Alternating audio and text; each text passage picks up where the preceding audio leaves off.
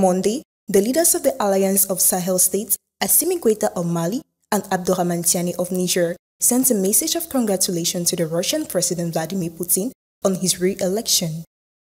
Like his Malian counterpart, Niger's head of state, General Abdourahamane Tiani, was not indifferent to Vladimir Putin's landslide presidential victory.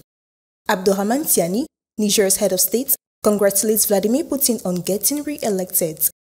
According to Russian media outlet Sputnik News, the president of the CNPers sent his warm and sincere congratulations to the Russian leader and his best wishes for success. Reactions from other African countries were mixed, with some leaders performing a balancing act. Chadian General Mahamat Idriss Déby Itno, on his part, stressed Putin's status, whom he met in Moscow last January, as a leader capable of guiding his country towards a prosperous and stable future.